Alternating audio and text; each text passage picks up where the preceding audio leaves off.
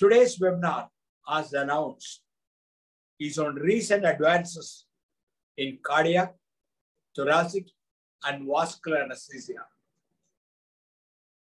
This particular webinar is moderated by Dr. Virendra, Arya, Professor of Anesthesiology with University of Manitoba, Winnipeg, Canada.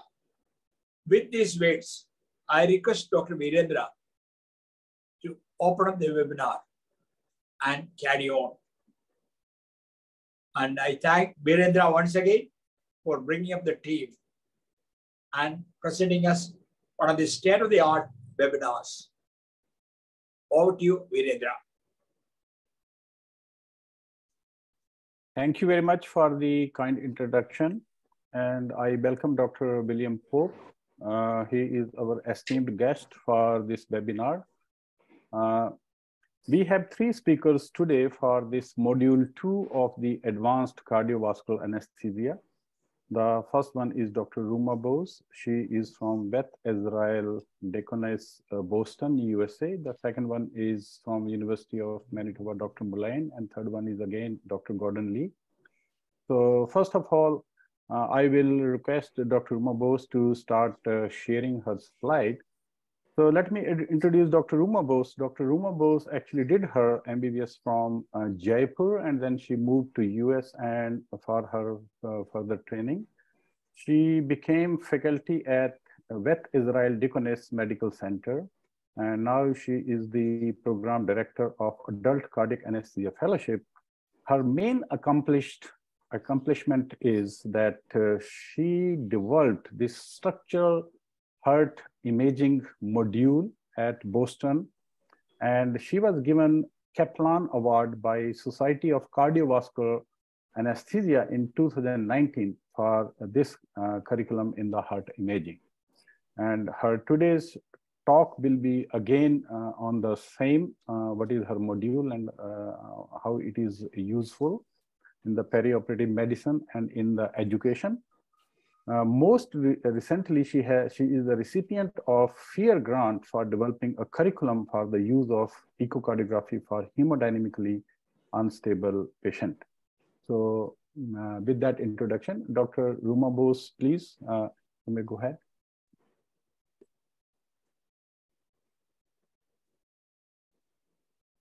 Slides. Thank you, Dr. Arya, for that very kind introduction.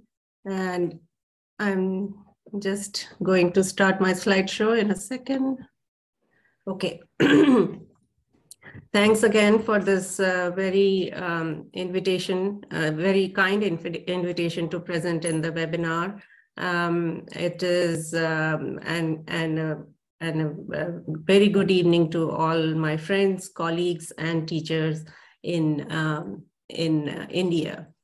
So in the first part of my talk, I will focus on 3D echocardiographic principles and its application in structural heart imaging. In the latter part, I will focus on training opportunities which are available for us as cardiac anesthesiologists in this field. So what is structural heart disease? Structural heart disease is a term which was first introduced by Martin Leon in 1999 transcatheter cardiovascular therapeutic meeting to provide an overreaching term encompassing the non-coronary cardiac disease processes and developing interventional techniques. The management and treatment of these structural heart pathologies is called structural heart intervention, which lies at the confluence of 4 distinct subspecialties: cardiac surgery, anesthesia, radiology, and cardiology. These subspecialties constitute the heart team, which forms the cornerstone of structural heart intervention and has been stated as a class 1 requirement for a structural heart intervention program. The members of the heart team work with the support staff, the patient, and the patient's family to devise an individualized plan for the patient, which is the core principle of patient-centric care. I would like to start with a bit of historical perspective, acknowledging the work of pioneers who paved the way for our modern day practice. The first reported cardiac intervention was performed by Stephen Hale in 1727 when he used pipes to access the horse's ventricle. The term cardiac catheterization was coined by Claude Bernard in 1885. Then came the discovery of X-ray by Röntgen in 1890. This disruptive innovation changed the way diagnostic medicine was practiced around the world. In 1929, Werner Forssmann cathed himself and watched the catheter traverse the heart under fluoro. Andreas Grundzig performed the first coronary angioplasty in 1977 and is considered by some as the father of modern cardiology. One of the early reported uses of interventional radiology was in the extraction of bullets from wounds during World War I. In the famous Arthur Compton once said that X-rays have saved as many lives as they have destroyed in all the wars since their discovery. Whether or not this is still true, in the early use of X-rays in war are clearly seen some of the most striking achievements of diagnostic radiography. Echocardiography is the most commonly used imaging modality in structural heart imaging. Although echo technology had been around since the 1940s, the larger profile of the probes limited its application in cardiac imaging. Esophageal ultrasound was first reported in 1971 to measure flow in the aortic arch. The modern era of TE really began in 1982 with the introduction of flexible phased array transducers. More recently, transesophageal echocardiographic probes are capable of producing real-time three-dimensional images, which is widely used in structural heart imaging. Thus, over time, the role of TEE progressed from a monitoring modality to more of a procedural adjunct in cardiac interventions. Progress in imaging technology has gone hand in hand with progress in interventional cardiology. In the past, the procedures were limited to valvuloplasties, pulmonary vein isolations, which were performed under fluoroscopic guidance. With the advent of 2D echocardiography, procedures like left atrial appendage occlusion, ASD closures, paravalvular leak closures became more popular.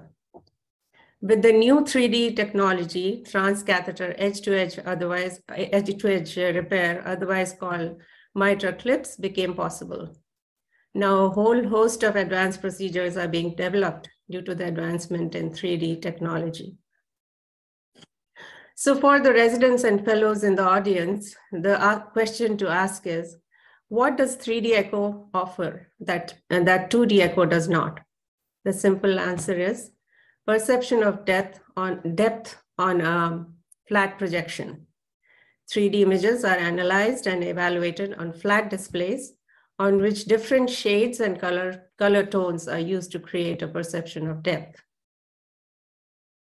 3D imaging is made possible by the 3D matrix array probe, which comprises of 2,500 piezoelectric crystals, each of which can be independently activated to volume scan and acquire raw three-dimensional data. Each crystal can be independently activated, focused, and steered to generate an ultrasound beam in two planes, the azimuthal plane, which is the XY plane, and an elevational plane, which is the XZ plane, to cover a 3D pyramidal data set. Thus, a fundamental difference between two-dimensional and three-dimensional echo imaging is how the image is acquired and displayed. The 3D scan plane has three dimensions: the axial, lateral, and elevational dimension. In contrast, the 2D scan plane has a lateral and an axial dimension. Once the data is obtained, the data storage feeds it into the data processing unit. The data processing unit consists of two integrated steps, which are called conversion and interpolation, which transform the scanned raw data to create a full 3D image, which is displayed on the monitor. Therefore, 3D echo is superior to 2D in providing spatial orientation. It is free of geometric assumptions, able to provide anatomical correlations in three-dimensional space, and depth perception in a single view. This makes it invaluable in structural heart imaging, which relies on precise location of devices and catheters in relation to structures and anatomical boundaries. As we know, the only limit of ultrasound imaging is the speed of sound in the tissue, which is 1500 meters per second. That is how long it takes for the signal to traverse the tissue and back to the transducer. Thus, 3D imaging is a complex interplay of two factors: temporal resolution, how fast you can see the image, and spatial resolution, how well you can see the image. And finally, how much do you really want to see and how quickly you want to see it. For instance, if you are seeing something very fast, you are not seeing the details well enough. Understanding this principle is very important for 3D imaging. Based on these factors, the 3D imaging mode consists of real time, which is the live mode, and the gated mode, that is time to EKG over multiple heartbeats. This is an example of the real-time mode, which is a real-time narrow sector mode. Real-time refers to any 3D imaging that changes on the display as the probe is moved. Narrow sector allows a high resolution image, but the entire structure in this case, we are seeing the mitral valve, is not visualized in one image. Think of it as a torch in the dark when you're seeing a small aspect of the space you are in. This mode can be used when you're looking for specific anatomic defects or, for example, clefts or vegetations on the mitral valve. So what would you do if you want to see the whole structure in high resolution? Full volume mode is an EKG gated acquisition of a large 3D region of interest. The large area is divided into individual wedge-shaped subvolumes that are obtained over consecutive heartbeats. This is done by tracking the R wave of the electrocardiogram. These subvolumes are then combined together and synchronized to the same cardiac cycle to display the full volume data set. Downside is the need for apnea and normal sinus rhythm. This mode will not work with AFib or other arrhythmias. So let me see, this is an example of how, Okay. This is an example of the R-wave gated acquisition. So you can see the small slices of the image are being acquired with each R-wave in a normal sinus rhythm. And once that is done, all of them are stitched together to form one full image.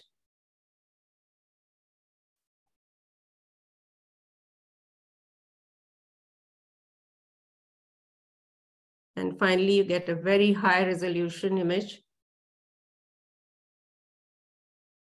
of the entire region of interest. Moving on to some other imaging techniques that have proven invaluable in structural heart imaging. This is simultaneous orthogonal plane imaging, allows visualization of multiple planes of data set in at the same time. For a given region of interest, the reference plane is kept stable, but the other planes can be manipulated freely at different angles.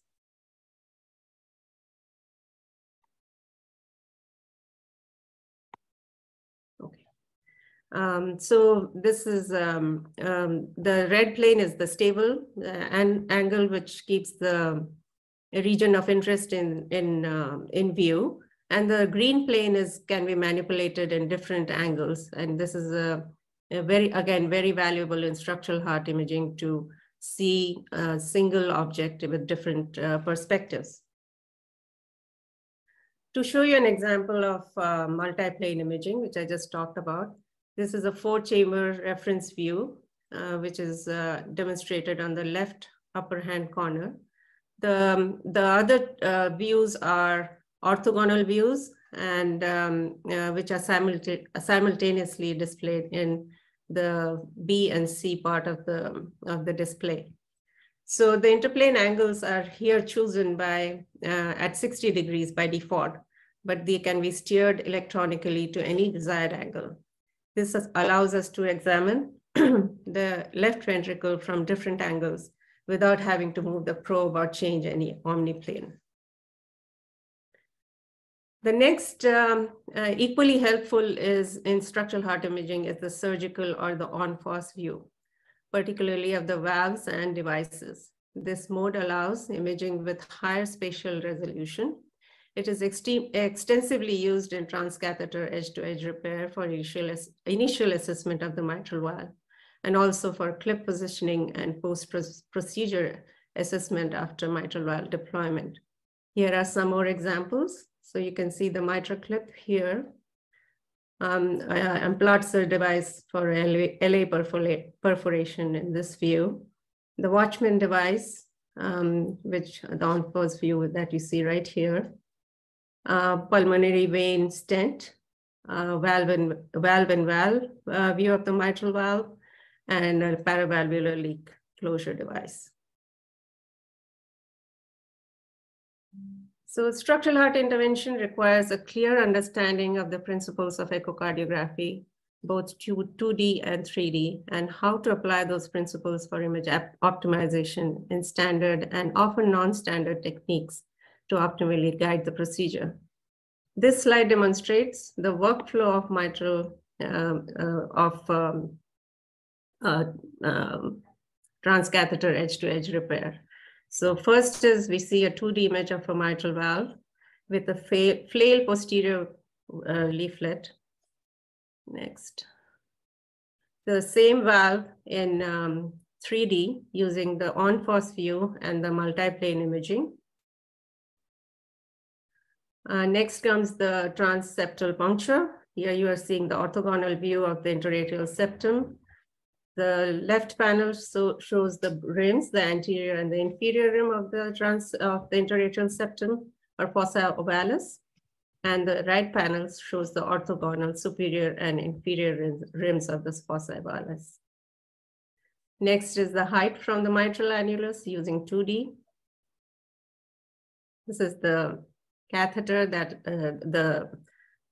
sheath that is going across the interatrial septum and carries the mitral clip from the right to the left side. The mitral clip is being positioned with the on-FOSS view. This is from the left atrial aspect, and we spend a lot of time trying to optimize this position. So the mitral clip is positioned right over the flail here. Now, once we are satisfied, it is being moved into the left ventricle.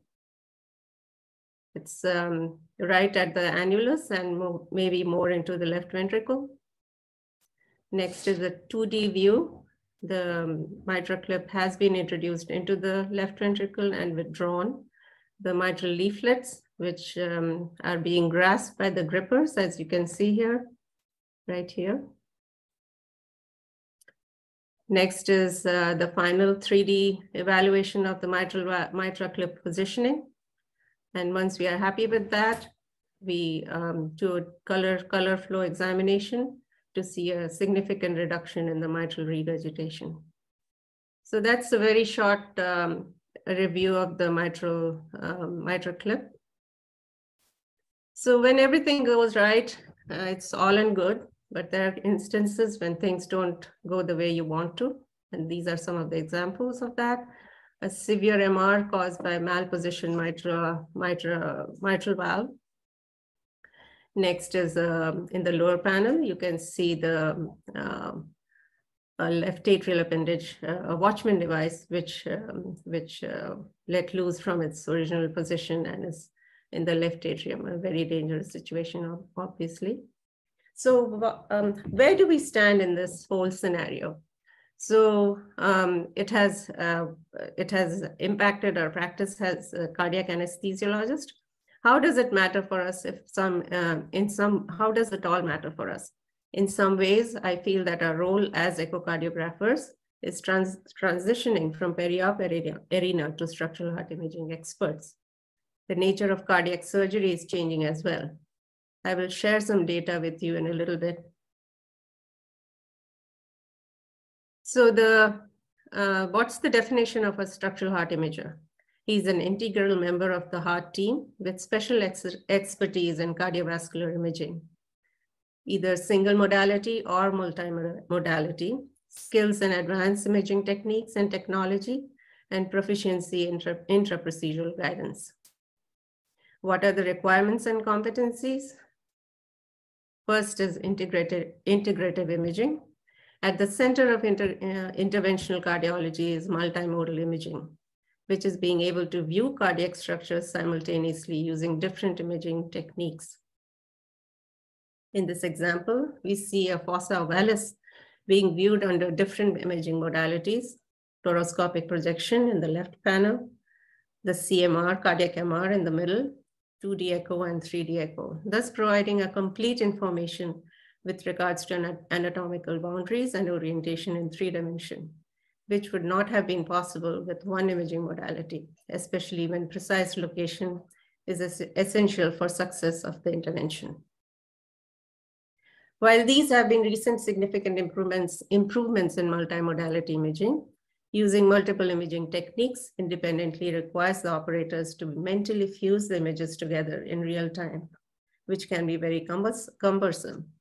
Fusion or overlay imaging allows the spatial and temporal alignment of images from different modalities to be merged into one comprehensive hybrid image. This approach addresses the high demands of sophisticated imaging and valvular intervention by displaying anatomical structures as well as device details on only one screen. Additionally, the structural heart imager has to have the knowledge of equipment and devices being deployed, the indications, pros and cons of each in order to be able to guide and anticipate problems. And lastly, most important is the knowledge of workflow, to be able to communicate echo findings in a nomenclature that is commonly understood by the interventionalist. Thus, the usual up, down, left, right does not work in this situation. So why is it important to talk about structural heart imaging?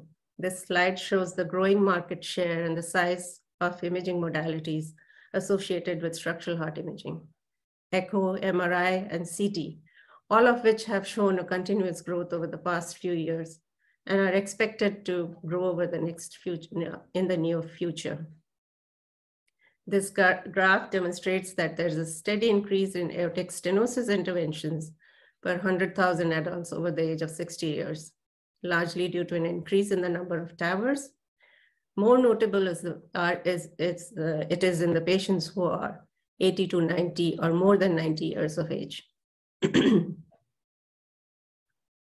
This report of the cardiovascular provided compensation in 2021 shows a dramatic increase in the number of TAVRs being performed by one cardiologist. The procedures performed have increased from 6 by one cardiologist in 2011 to 36 in 2021. Similar trends are visible in transcatheter edge-to-edge repairs for mitral regurgitation. This graph demonstrates the trends in mitral valve surgeries over the years. In 2000, mitral valve replacements were more common as compared to mitral valve repairs. In 2005, the repairs started becoming more popular. In 2013, mitral clips were approved. And while the numbers of mitral valve replacements have stayed the same, the mitral clips are becoming more and more viable as an option. This graph shows the comparison of TAVRs versus surgical AVRs for aortic valve interventions. The number of TAVRs performed have exceeded isolated TAVRs in 2015. And in 2018, TAVRs exceeded the number of all TAVRs performed in the US. How does that impact our practice as cardiac anesthesiologists? We are seeing changing demands in anesthetic care in being called upon to provide guidance for structural heart interventions. Our roles have evolved from periop echocardiographers to echo navigators and co-proceduralists. We are seeing patients with significant comorbidities, and more of the procedures are being performed in non-operating room settings. How is it different from any other innovation we have experienced in our careers? It might sound a little cliche, but in this case, we have a chance to be part of the innovation and contribute can contribute to it rather than being silent observers, expand the horizons of our practice. We are already there. Our skill sets are aligned with those needed for interventional cardiology. If you look at the description of periop echo by ASA and that by interventional echocardiography, they are pretty much the same. Our role in the OR is what is required in the interventional echocardiography suites. The transcatheter procedures in the operating room OR settings were part of our guidelines way back in 2010, before structural heart happened. The recent publication in Journal of American Society of Echocardiography elaborated the use of TE in surgical decision-making in the operating room. These guidelines are applicable to valve assessment in structural heart imaging suites. However, there are challenges to incorporating the structural heart imaging into our practice. Although similar, there is a learning curve which requires specific training and exposure to structural heart procedures. It is difficult to implement a universally applicable training model, some of the factors being a rapid growth in structural heart intervention.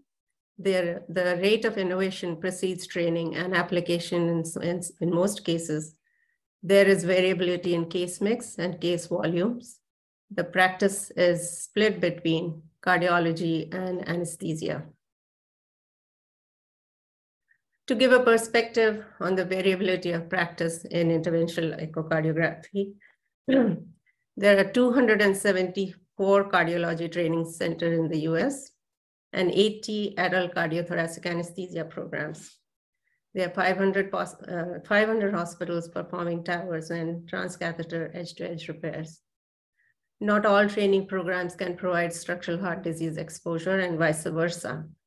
Fewer centers are involved in clinical trials and investigational procedures or centers of excellence. So there's no normal practice norms in the US. So considering these challenges, the parent societies combined to put forth the first training guideline in interventional echocardiography in 2019 in the form of a consensus statement. The guideline identified interventional echocardiography as a standalone specialization defined by specific milestones and competencies, and also provided a framework for a training program in structural heart imaging. The training pathways were built on echo competencies described by Core Cardiology Training Symposium, which is the guiding body for cardiology training. It divided the echo training into 3 levels and added level 3 structural heart disease as an added competency after completion of the 3 levels of training. The guidelines also suggested case numbers that was required for gaining level 3 structural heart imaging competency, which included 75 interventional echo procedures and broken down based on specific interventions. Intra-op-TE for surgical valve repair and replacements were a large part of the requirements. This is what we do in the OR. This indicates an agreement between the authors regarding the parallel skill sets between periop echo and structural heart imaging. The specific guidelines were suggested for cardiac anesthesiologists. As we know, 300 echocardiography evaluations are required for National Board of Echocardiography certification. The guidelines suggest 75 of those should be structural heart imaging procedures, 35 of those should be reviewed, and 40 performed. More recently, the American Society of Echocardiography published detailed recommendations for special competence in interventional echocardiography. These guidelines complement the expert consensus statement. It also acknowledges the challenges with developing a curriculum in a variable practice milieu in the US, and the additional fiscal hardship for the fellows, which comes with prolonging the length of their training. It tries to focus on competencies rather than as an endpoint, rather than the duration of training.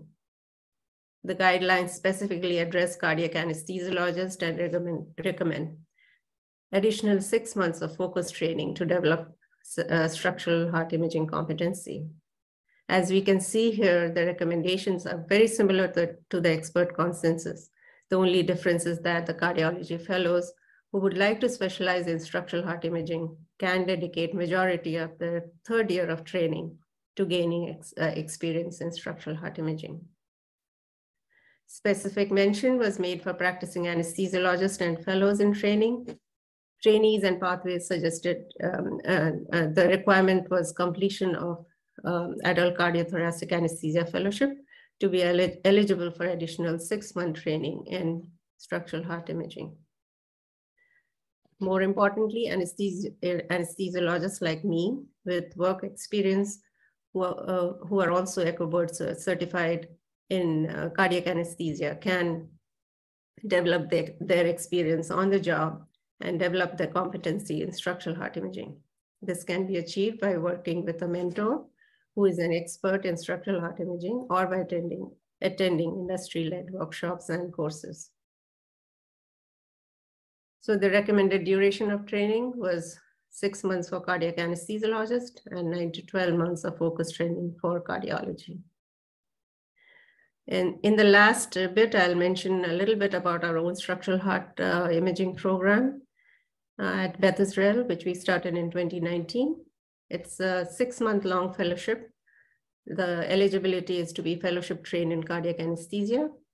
The fellow, it's also self-funded. The fellow works as an attending 2 days a week with full call responsibilities, and rest of the time is dedicated towards structural heart fellowship. We are a center of excellence here at the Beth Israel with regards to structural heart imaging. We have 4 operating rooms with hybrid capabilities, 7 interventional cardiologists, and we do a wide complexity of cases. Last year, we did about 500 TAVRs and 80 to 100 MitraClips. The procedures are also done very frequently. The curriculum consists of preclinical proficiency with the goals to develop complex psychomotor skills, understand spatial orientation and probe manipulation, understand the workflow of structural heart imaging, understand knobology for image optimization.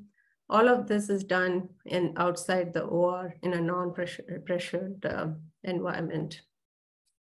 This is a snapshot of our sim lab with the fellows practicing on mannequins.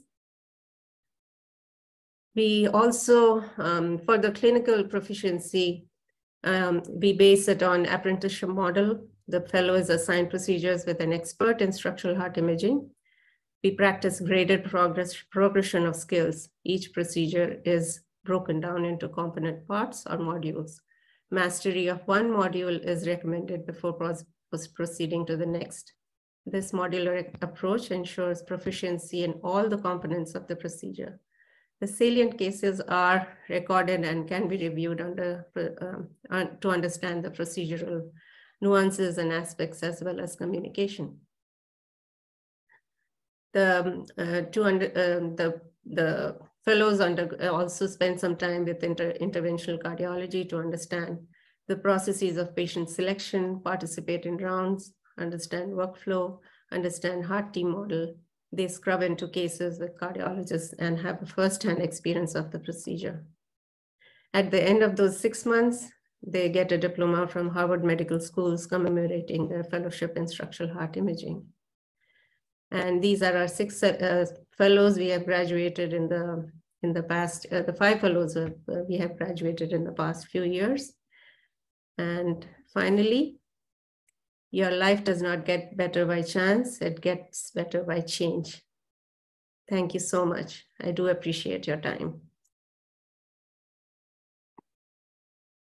Thank you very much for that elaborate presentation. And we will take the question in the end from the audience also.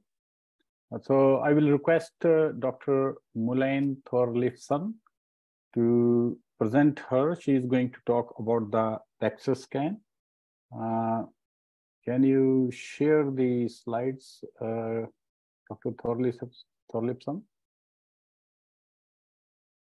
So Dr. Mullein Thorleifson is section head of cardiac anesthesia at University of Manitoba, and she is assistant professor in the Department of Anesthesiology, perioperative and pain medicine. She has special interest in the focus, and we are running actually now a training program for the faculty and resident, which is named as Focus and Perioperative TE. And she is the instructor for this program, and as well as the VEXUS scanning and developing more modules in the VEXUS. So Dr. Thorleifson, please go ahead with your presentation.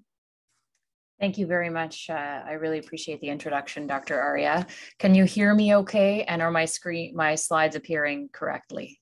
No, you have to go to the full slide mode. You are in the, yeah, go ahead, because we can see your next slide also. Are we good there? No, yeah, we are good now.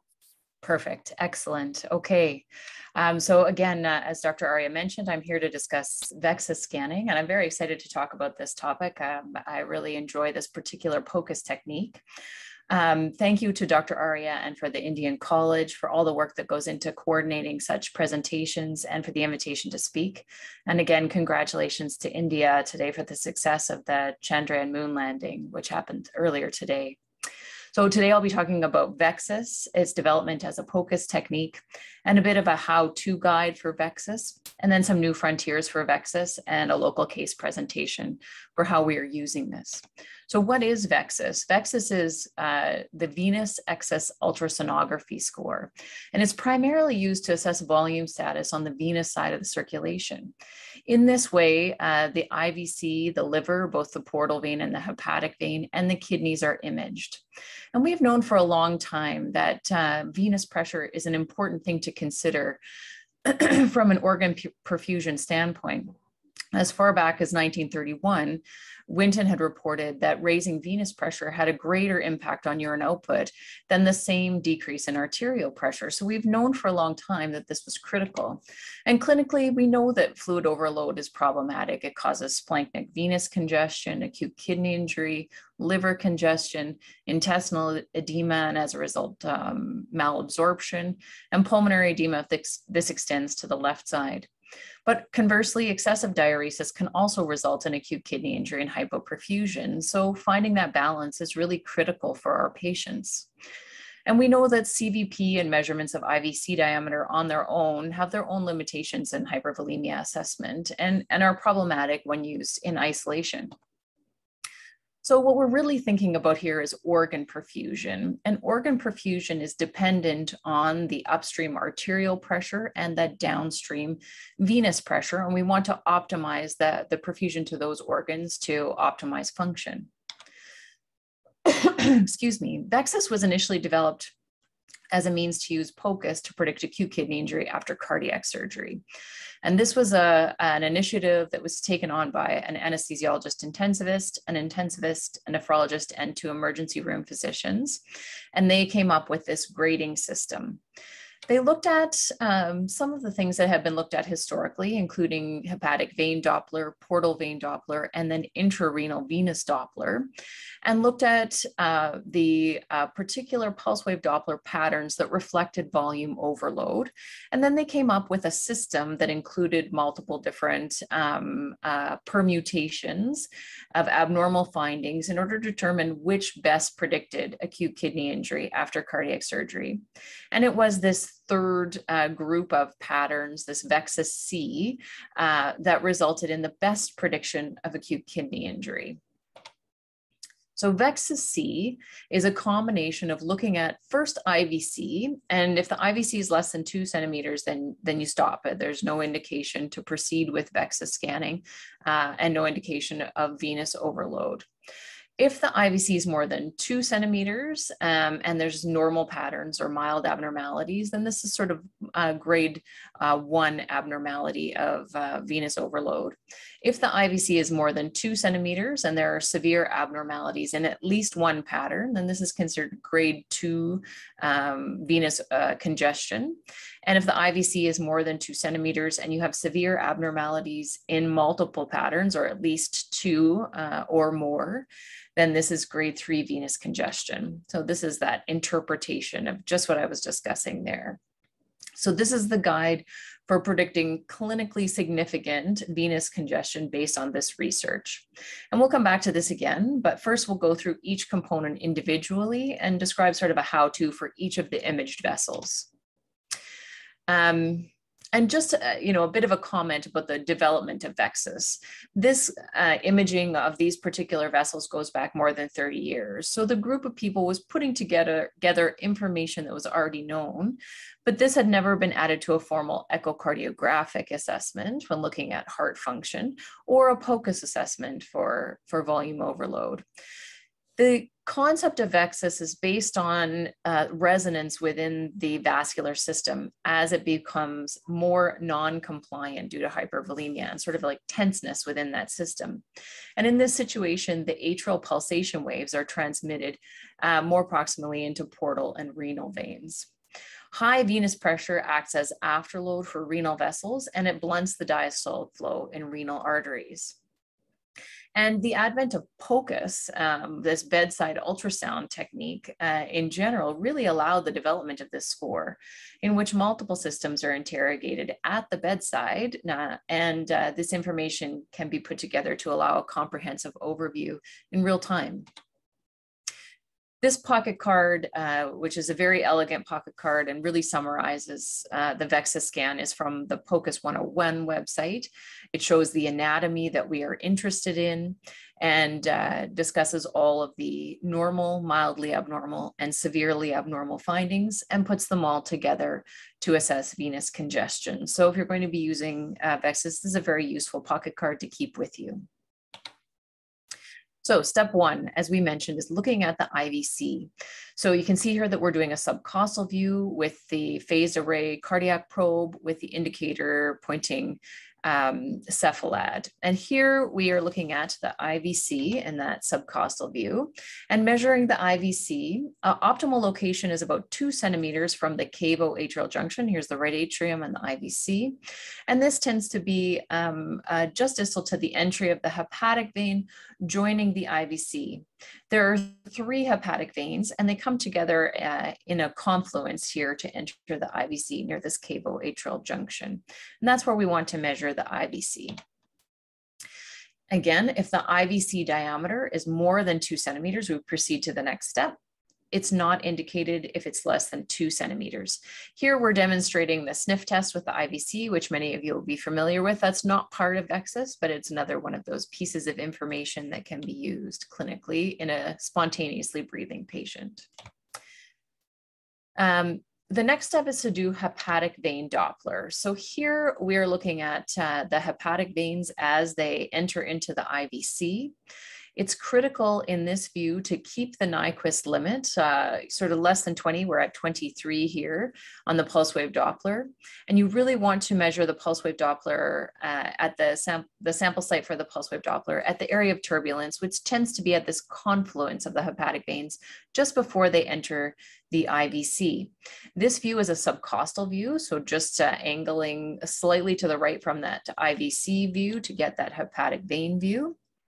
But you can also measure this in a transhepatic view. So again, here we've got the subcostal view at the center of the patient's abdomen, and you slide laterally to that mid-axillary line. And you can see the hepatic veins through the liver as well. Here we're seeing left and middle hepatic vein, and the right is obscured. This is a normal hepatic venous pulse wave Doppler waveform where you can see that we've got forward flow into the IVC in both systole and diastole and a normal A reversal. So this patient does not appear volume overloaded based on this one indice, but of course we put them all together. Just a quick point about some of the pitfalls with VEXUS. It's very important to image the vessels in that area where there is the most turbulence or the most flow, again, close to that confluence of the hepatic veins. This is the same patient as the previous slide with the pulse wave Doppler sample area placed too high in the hepatic vein, and you can see we don't get a very good image there. Having said that, it's important to know that the actual velocity of flow is not critical. The most important thing is actually the relationship between those wave velocities. So a normal hepatic vein Doppler shows higher systolic flow than diastolic flow. And we still see that pattern, even though it may not be totally optimized or directly lined up with the hepatic vein flow. This is still useful. So if you're unable to adjust the pulse wave Doppler angle, that's okay. You still get useful information. This is a patient with a severely abnormal hepatic vein Doppler. And you can see here that systolic flow is reversed, and we only have forward flow and diastole, which is in keeping with a severely abnormal hepatic vein Doppler signal. Again, here's a normal signal on the left-hand side of the screen and that severely abnormal pattern on the right. Step 3 is to look at the portal vein. Again, we can do this in that transhepatic view where we're looking at the patient in the mid-axillary line and using the phase array probe here with the indicator pointing cephalad. This is what the portal vein looks like in that view. You can see that the flow is, of course, in the opposite direction from the hepatic veins. So in a normal portal vein, we get this flow towards the probe. And when we interrogate that with pulse wave Doppler, we get typically a pulse wave Doppler signal that looks like this. So there's very little pulsatility in the portal vein. This portal vein flow obviously appears towards the liver and opposite of the hepatic veins. Here we're starting to see some pulsatility in that portal vein Doppler. So we can see that throughout the cardiac cycle, we have some alterations in the pulsatility of the flow there. And that is starting to get looking abnormal. So we assess this based on the degree of pulsatility, and they've called this the pulsatility index. Less than 30% is considered normal. We're measuring this as Vmax minus Vmin divided by the Vmax. Mildly abnormal is 30 to 50%, and severely abnormal is greater than or equal to 50%. And for those of you who are paying attention closely, this really truly should be a pulsatility fraction or a resistive index. Renal vessels are imaged just a little bit more posteriorly and inferiorly from where we've seen the portal vein and the hepatic veins. Again, you can continue to use the phased array probe here. It's also very possible to use the curvilinear probe. Here we have the patient lying lateral, but you can also have the patient sitting and image from the posterior aspect of the patient. The key thing here is that we're looking for interlobar vessels, not the main renal vein or artery. This is what that looks like on color Doppler. So you can see there's just like sort of flickering of flow with the Nyquist limit very, very low. We're at 15 centimeters per second here. And when we take that sample volume, we capture both arterial and venous flows. Arterial flow appears above the baseline and venous appears below the baseline here. This is a normal renal Doppler where there's continuous venous flow and then pulsatile arterial flow. And this reflects the downstream effects of right atrial pressure and interstitial edema within this encapsulated kidney. So normal shows, again, continuous monophasic flow in the venous side and a pulsatile arterial flow that doesn't continue down to the baseline. As that becomes severely abnormal, from mildly abnormal, we get discontinuous biphasic flow, systolic and diastolic, and then eventually we get just discontinuous monophasic flow only in diastole. And the downslope on the arterial flow velocity also becomes steeper. So again, just a summary of that interpretation as we discussed before. So if you have two or more severely abnormal patterns, that's severe venous congestion. So how do we use VEXUS clinically? There are lots of different applications, and this particular case series, I think, really demonstrates the wide variety of cases for which this is useful. In their case series, they described 4 cases. The first was a patient with cirrhosis and congestive heart failure, and VEXUS was used to guide diuresis until those indices were normal. In the second case, a patient presented with right upper quadrant pain. This was thought to be acalculous cholecystitis until VEXUS showed severe venous congestion, which prompted an echo, which showed severe biventricular failure. The third patient had pulmonary hypertension and severe mitral regurgitation. And in this case, they had a chronically dilated IVC and a chronically elevated CVP. So those indices were not helpful. In this case, VEXUS was used to guide diuretic and inotropic therapy after the mitral valve replacement. In the fourth case, there was a pregnant patient who underwent urgent cesarean section and developed DIC.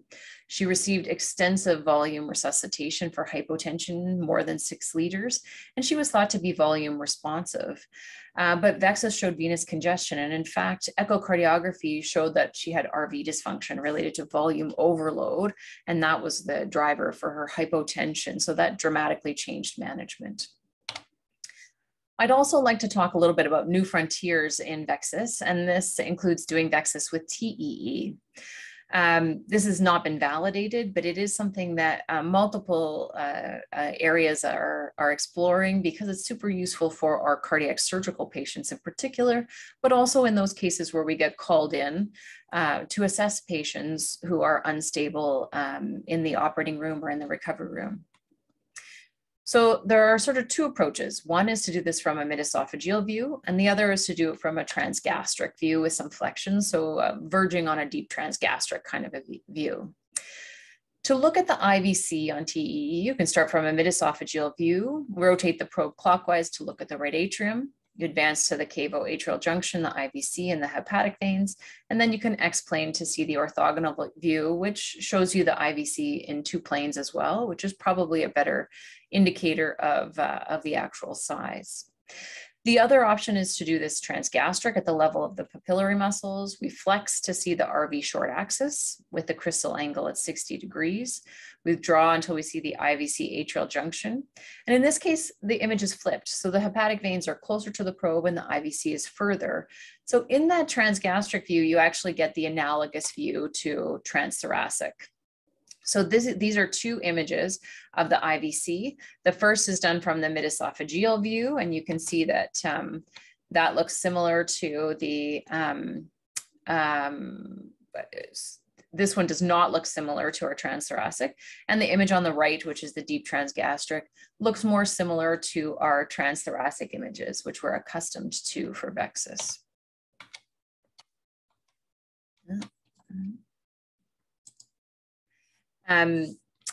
Here's another view of that transgastric view of the IVC and the right atrium. So you can see that's a very similar view to our transthoracic.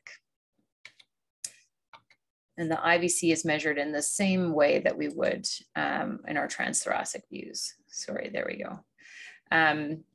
The hepatic veins can be viewed, again, you would just advance or withdraw slightly from the previous mid-esophageal view of the IVC if you're doing that mid-esophageal approach. And you can use color Doppler to optimize the angle. Or if you're doing it from the transgastric view, you do a slight rotation, adjust the crystal angle, and advance and withdraw the probe to optimize and view the hepatic veins. This is a picture of the hepatic veins on transesophageal echo in that transgastric view.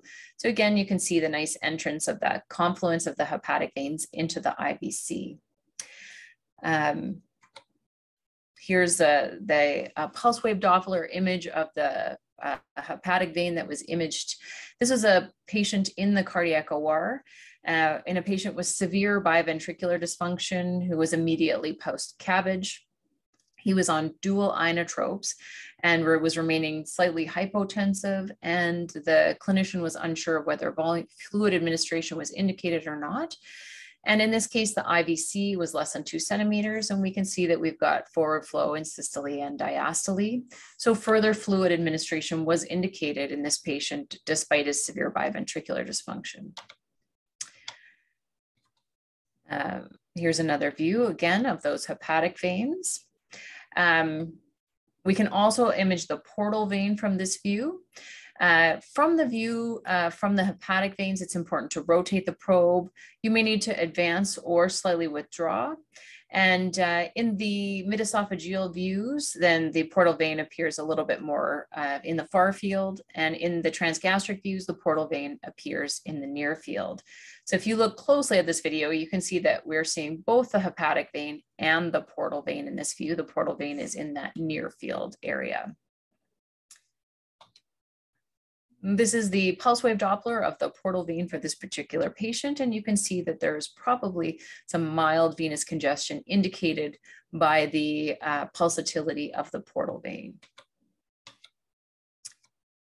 This is a patient, again, who has imaged the previous patient where we were trying to determine if the fluid administration was required post-CABG, and we can see here that there is no pulsatility in that portal vein. Renal vessels are a bit challenging on TEE, partly because this is something that we don't do routinely. However, it's very doable with a little bit of practice and some opportunity to do the transgastric views in particular. From mid-esophageal view, you can rotate 180 degrees to image the descending thoracic aorta. You advance until the left kidney is seen. You may need to rotate counterclockwise. Or in the transgastric view, you can put your crystal angle at 90 degrees and rotate counterclockwise from the descending aorta short axis view. And then you advance the probe until the kidney is seen. Again, we can see those interlobar vessels on this kidney. In this one, you can see that the crystal angle is at 0 degrees. So we're seeing the kidney in short axis, not in longitudinal axis. And we have continuous venous flow with pulsatile arterial flow on this particular patient. So fluid administration is probably reasonable. They're not volume overloaded. Here's another image of the kidney in longitudinal view. So you can see we have sort of a long axis view of the kidney. And here you can see that the venous flow appears above the baseline due to the angle of interrogation and the arterial flow below the baseline. So you must interpret these with caution because of anatomy and also because of positive pressure ventilation. I'm going to move on to a quick case presentation of a patient that we looked after in our cardiac ICU. And I'm just going to come back quickly to that pocket card just to remind everybody of what we are looking at. The patient's a 78-year-old man with a past medical history of type 2 diabetes, dyslipidemia, chronic kidney disease, and baseline creatinine sort of in the 110s. He initially presented in December of this past year with a missed anterior STEMI. He was medically optimized and sent home with planned cardiology follow-up and saw his cardiologist later on in that same month. And he ultimately had his outpatient angiogram in January.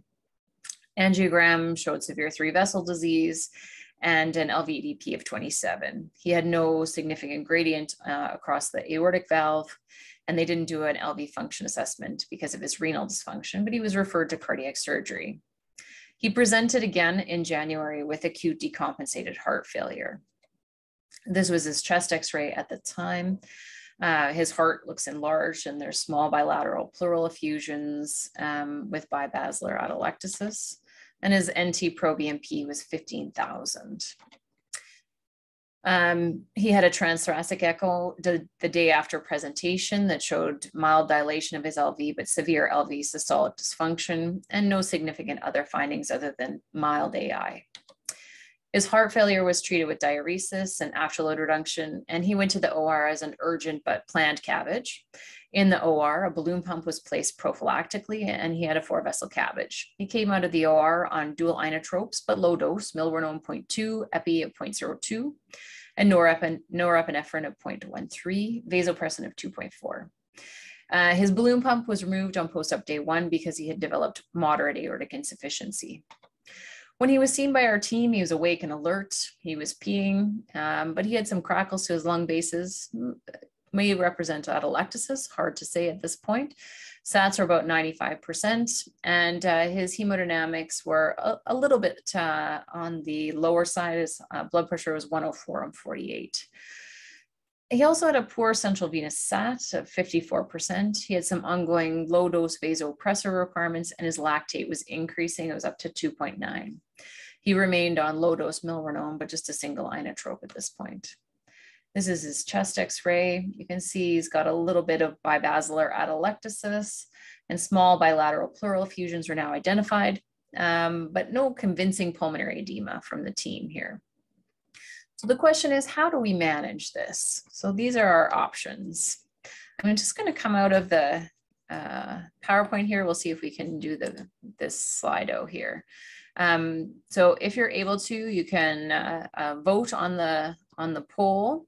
So the question is how to manage this patient. So do we want diuresis, fluids, increased inotropic support, diuresis plus additional inotropic support, or fluids plus additional inotropic support? So far we just have a bit of information, and we'll continue on with the VEXUS presentation.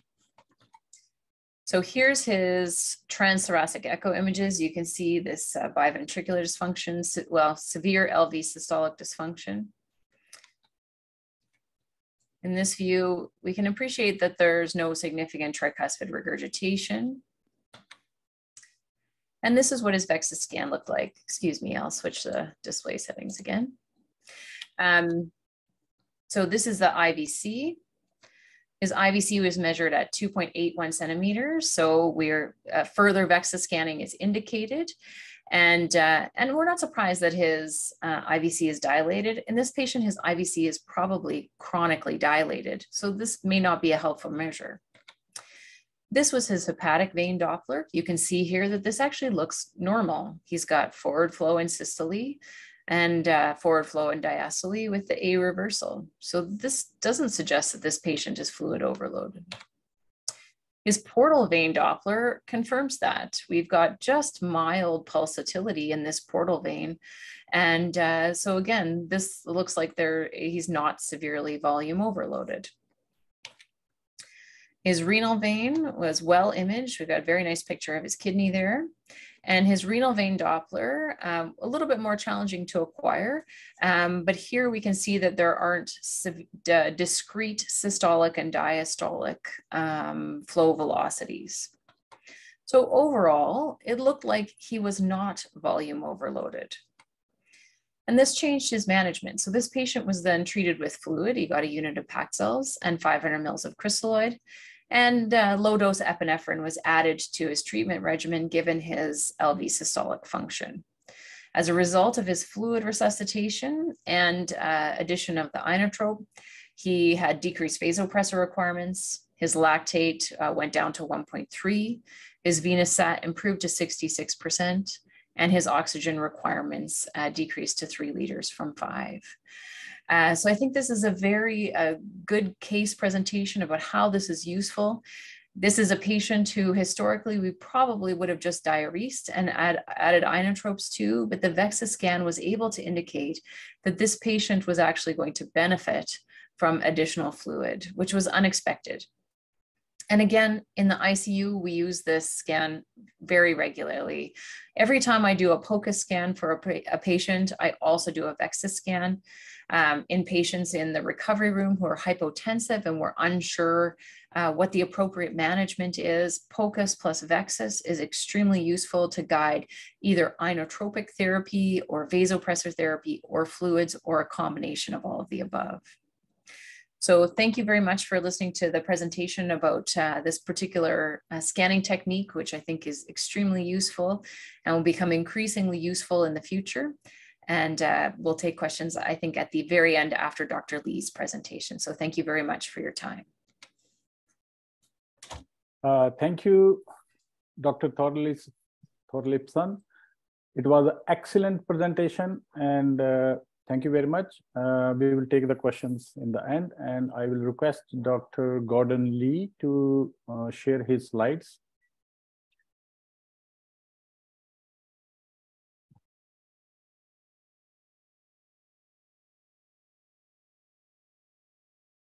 Sorry, just give me 2 seconds here. I'm just trying to find my...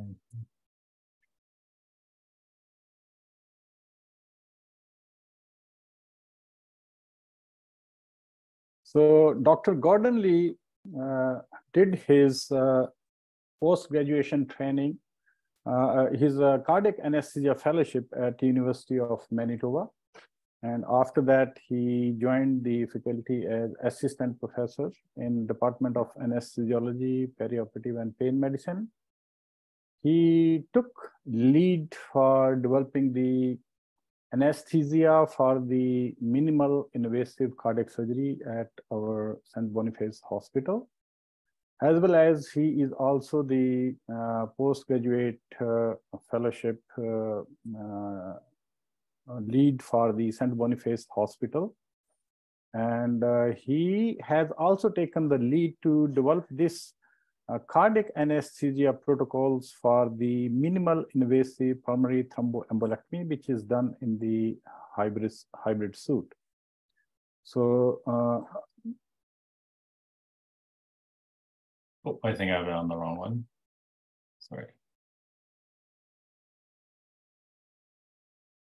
Dr. Lee, please. Yeah, we are. Does that look okay there? Yeah. Can you guys hear me okay? That's good. Yeah, absolutely. So, Okay. Dr. Lee, please go ahead. Sorry about those technical issues. Thank you again for Dr. Arya for inviting me, and thank you for the Indian College of Anesthesiologists for inviting me. It was a pleasure to be invited to you guys here. So my topic is the anesthetic considerations for minimally invasive pulmonary thrombo-embolectomy and other pulmonary embolism management devices.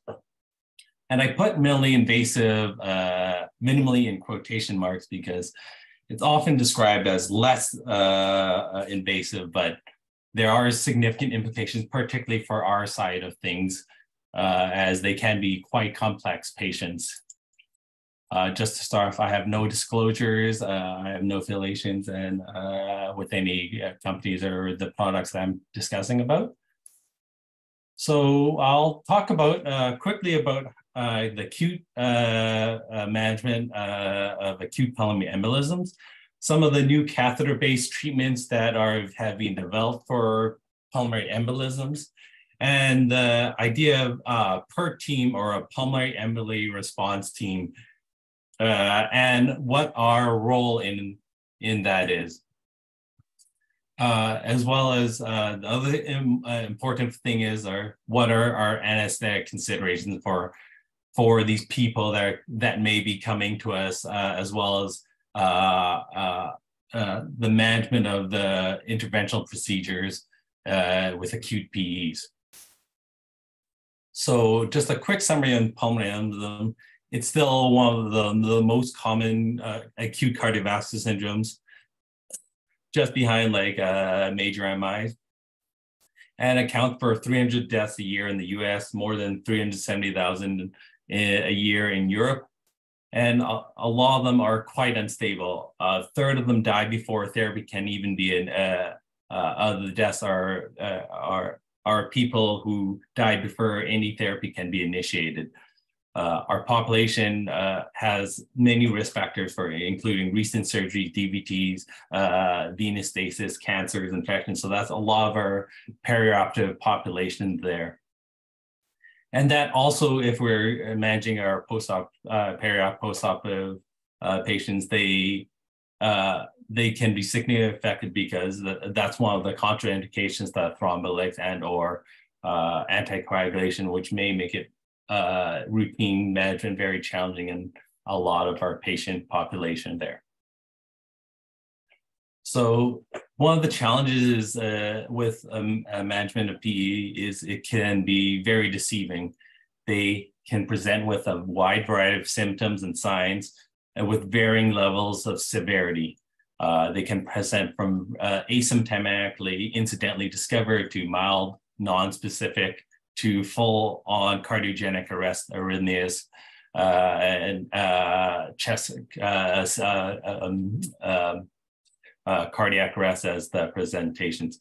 Some of the symptoms that are really, the symptoms that they do present with are often fairly non-specific, such as cough, pleuritic, chest pain, hemoptysis.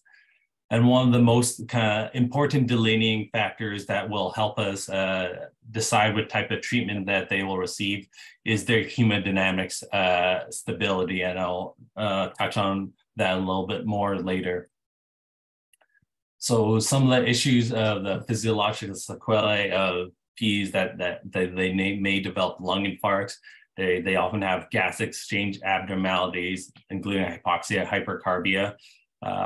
They can present with cardiovascular collapse, compromise, which could be RV dilation, dysfunction, increased PVRs, arrhythmias.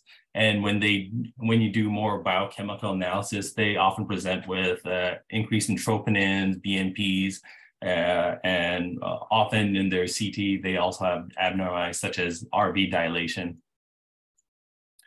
So as I was mentioning, one of the most important factors is the initial assessment for hemodynamic stability, because this is one of the most important factors in delineating what type of treatment algorithm to go for. So what I mean by that, it's often defined as if their systolic blood pressure is less than 90, or if they have a drop of more than 40 from their baseline for greater than 15 minutes, if they have hypotension requiring vasopressors, inotropes, or if they have clear evidence of shock or organ malperfusion, such as increasing lactate or increasing creatinine. And another thing you have to do is rule out other causes that can be causing, such as sepsis, MI, hypovolemia. These people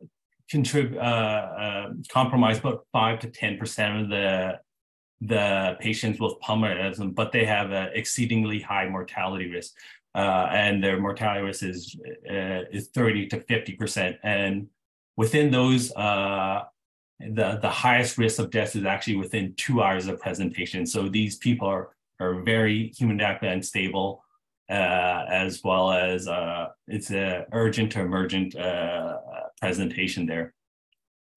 And the risk remains elevated for quite a while too, for up to like 72 hours after the initial presentation. So traditionally, for at least for hemodynamically stable patients, the traditional management is your IV your anticoagulation with either IV heparin or DOACs are also being increasingly utilized, as well as IVC filters for patients who may not be considered for anticoagulation because of risk of bleeding. This patient populations are not recommended for thrombolytics, which is escalation of care. And that's what is recommended for the people who have hemodynamic unstable patients. So the first line therapy for a lot of these patients is systemic thrombolysis. So this is complicated by major bleeding with kind of risk of up to 20%. Intracranial hemorrhage is 2 to 5% quoted. And unfortunately, a lot of the patients who do present hemodynamic, there are contraindications to thrombolytics, or if a small percent of the patients, up to 8%, do not respond to thrombolytics. So that's where a lot of these new kind of therapies have been developed for. So here's a list of the contraindications for systemic thrombolysis, as mentioned earlier. I won't kind of read them all, but any type of major bleeding, stroke, intracranial hemorrhage, or as well as some of the hemodynamic measurements that are relative contraindications, such as high systolic pressures, coagulopathies, are also contraindications and may limit the use of thrombolytics. Before these catheter developed therapies, really the next step that was really offered to us is surgical embolectomy, which is a very significant surgery complicated by the use, potential use of IV thrombolytics, heparin, and DOACs, and a large percentage of our population may not be candidates for surgery. And patients who do have thrombolytics, those patients had a mortality rate of 3 times higher than patients who did. So these were high risk procedures of mortalities of quoted between 15 and 30%. And so these are is procedures that have high risk. So since then, many different things have been developed. It's not as advanced as a lot of things that Dr. Ruma Bose was mentioning. So a lot of these things have been developed over the past decade or so. One of this is the pulmonary embolectomy response team, and that's similar to the catheter heart team. I'll discuss that a little bit later. And so what's been really emerging in these catheter developed therapies here. So catheter directed lysis and embolectomy. I'll talk a little. And so where that kind of goes in your treatment algorithm, sorry if it's a little bit hard to see, is in the hemodynamic stable, unstable patients who have contraindications to thrombolytics or do not respond to thrombolytics. So with catheter-directed thrombolysis, what they do is they put a catheter right into the pulmonary arteries, and they have a multi-orifice catheter like the one you see that directly injects TPA into the pulmonary embolism and artery there. So the theoretical benefit of this is they generally use a smaller dose of thrombolytics, about a quarter of what they would be giving systemically. And so there's a reduction in total thrombolytic dose and potential more directed TPA towards the pulmonary embolism and better clot burden removal.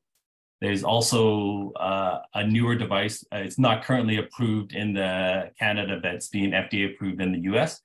And so that also uses ultrasound. So that's the one in the lower bottom right corner. So it's a larger catheter, this one, but it uses ultrasound to help break down the PE to allow more thrombolytics to enter the embolism and break it down.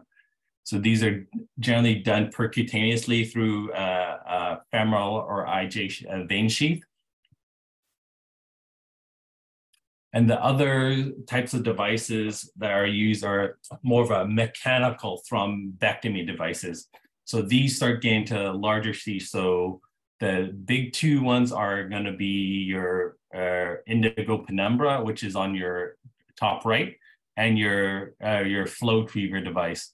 And we just got recent approval from Health Canada to use those over the past 2 or 3 years. So the main benefit of this one is generally that you can eliminate the need for thrombolytics or drastically reduce it. And so similarly to the thrombolysis catheter devices, these are put in directly into the PA where your pulmonary embolism is, and the indigo penumbra uses an aspiration through a large bore catheter to remove the sheath, whereas the flow retriever has a retrieval device where it inflates and you pull out the PE through the sheath. And so that one has a fairly large sheath, 20 to 26 sheath, compared to the penumbra, which is 12 to 14 French. And one of the largest of the devices is the angiovac. So this is more of a suction-based device, except it's much larger than the indigo penumbra. So this one goes up to, the catheters are 22 size. And so these are actually FDA-approved venous cannulas, because to use these devices, you actually go on cardiopulmonary bypass. And you're using the suction generated by the cardiopulmonary bypass to aspirate the clot. And you're directing it often under TE guidance to apply suction directly to the pulmonary embolism. And so whereas the other ones are often put into the main PAs or the right or left PAs, this one is usually used more for clot in transit. So clot on adherent to the right atrium or the right ventricle, or onto like catheter tips like central lines. And so this one is quite invasive, as usually multidisciplinary, because it's in conjunction with cardiac surgery, cardiac anesthesia, and or interventional radiology or cardiology, depending on your site that you're and whoever's most proficient on these devices. And so essentially these people are put on VV ECMO.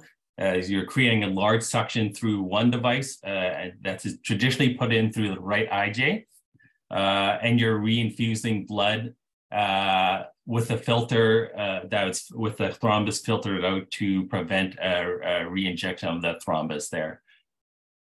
And so this is how the device generally works. So you'll, in the top of the picture, you'll see the angiovac cannula being put in through a sheath system. A bag with saline and heparin is being dripped into this filter system. And the centrifugal pump creates a negative suction that will be applied to that venous tip and reinfused into another venous, like most traditionally it would be the right or left femoral veins there.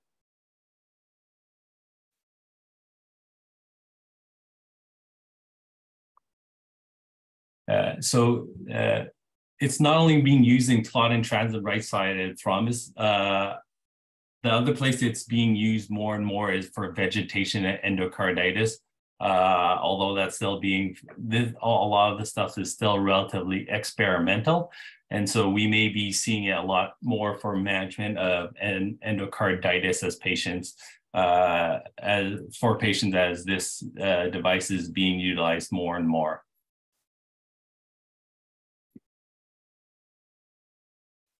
So we had one case where we used this angiovac, and this was a young lady who had, very unfortunately had metastatic cancer, who had multiple PEs and was fairly symptomatic. And she was essentially oxygen bound on the ward. Unfortunately, she also had a lot of PEs, a thrombus in transit, and this was done as a palliative procedure in conjunction with the penumbra device. So the penumbra device was used to remove the PE to hopefully improve her respiratory symptoms, but the angiovac was used to remove that clot in transit. And so here's a 4-chamber view of the patient's heart, and you could see that there's a large thrombus in the right atrium there. And so now we move to bicaval view of the heart.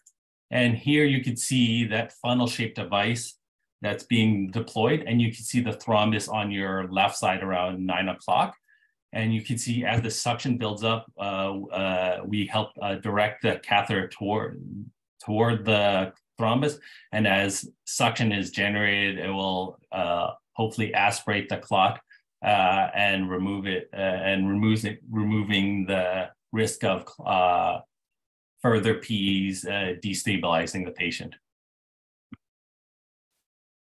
And so this is what the aspirated material looks like, and the filter system that prevents it from being reinfused into the patient, and what it kind of looks like afterwards.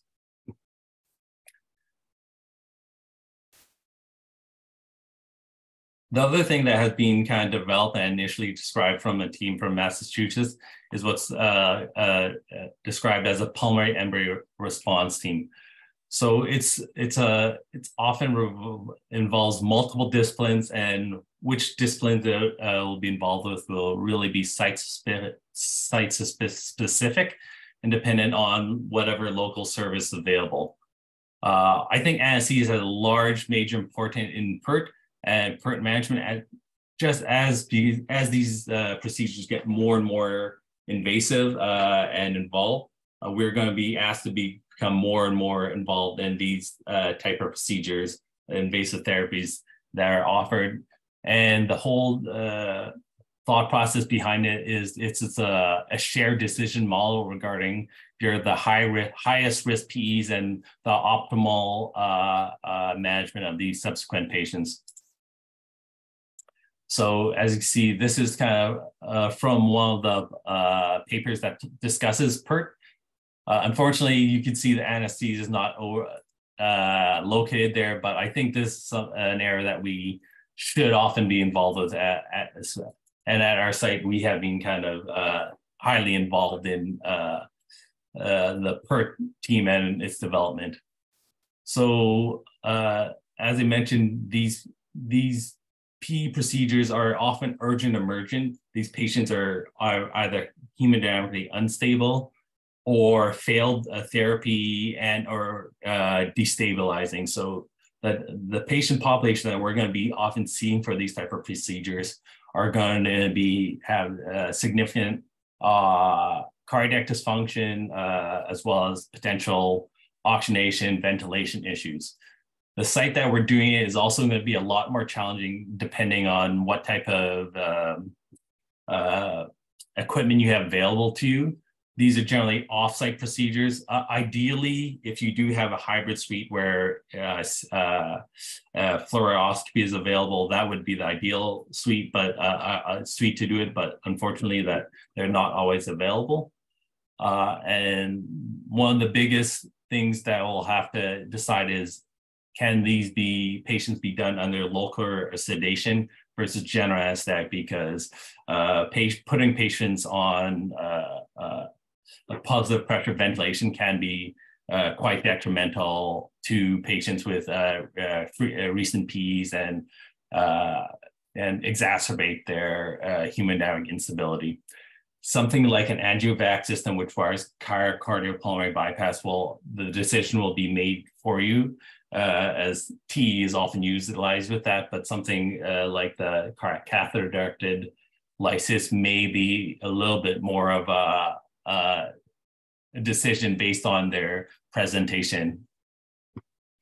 The other issue with these people are often on anticoagulation, like I mentioned. So there's always a risk of bleeding in these type of procedures, including cardiac tamponade, pulmonary hemorrhage. Even with our lines, you may want to consider where you put a central line, because you may want to put it in an area that's more compressible, like an IJ or a femoral. And these patients have with the catheters going in and out of the heart, there's always a risk for arrhythmias, and they can develop shunts because the high right side pressures can unmask PFO that was there and cause right to left shunts.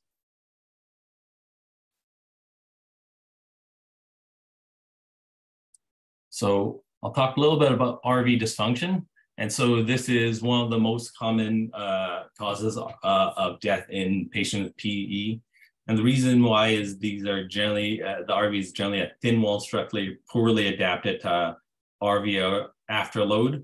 And this often leads to what's called the RV death spiral, with RV dilation, dysfunction, poor cardiac output, and if you don't correct this quickly, this can lead to rapid deterioration.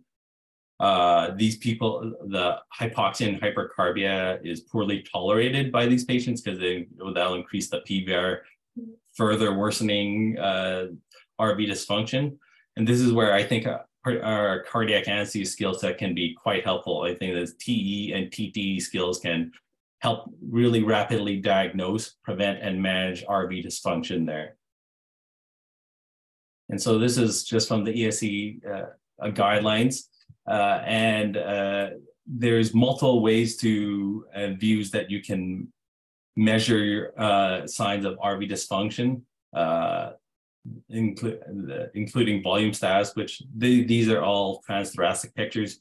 You can often get analogous pictures in TE as well, including dilated RV. The RV versus LV ratio that's described in B here is often one that they'll use in interventional radiology as a sign of improving RV function, and they will use that to help guide their therapies. Flattening of the septum is very important because, and where afterload management becomes important is because as it shifts more, that bowed septum is going to act as a buttress to the RV, and if you don't have that buttress, the RV function can clearly deteriorate quite a bit as well.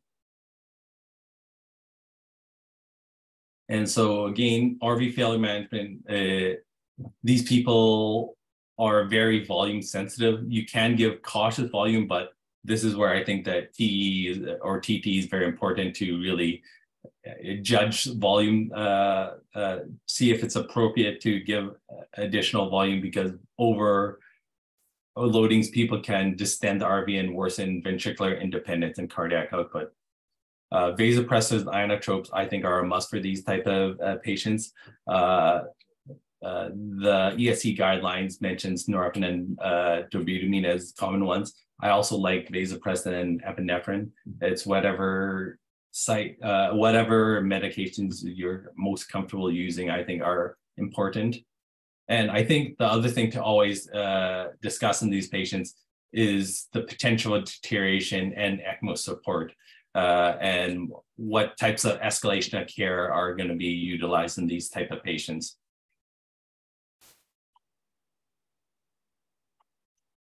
So respiratory management is also a significant issue. Some of these procedures, like I mentioned before, could be potentially done under local sedation, but it should be chosen very judiciously, because as excessive sedation can often lead to hypoxia, hypercarbia, as well as the supine position, which often takes about anywhere between 1 and 4 hours for a lot of these procedures, can exacerbate RV dysfunction. And the site that you're doing it out of, or particularly, you may not have all your airway adjuvants, and there may be need for a rapid conversion to general anesthetic and clinical deterioration. PEEP optimization is also important because, as we all know, excessive PEEP will increase the PVR, but inadequate PEEP will also lead to atelectasis and hypoxic pulmonary vasoconstrictors. Vasoconstriction, sorry. And so that will play a part, as well as also considering something like a pulmonary vasodilator, such as nitric oxide. And the other thing to think is for other potential causes like hypoxia in your patient, high-sided right pressures may unmask a PFO and cause a right to left shunt, and maybe another cause of hypoxia in your patients.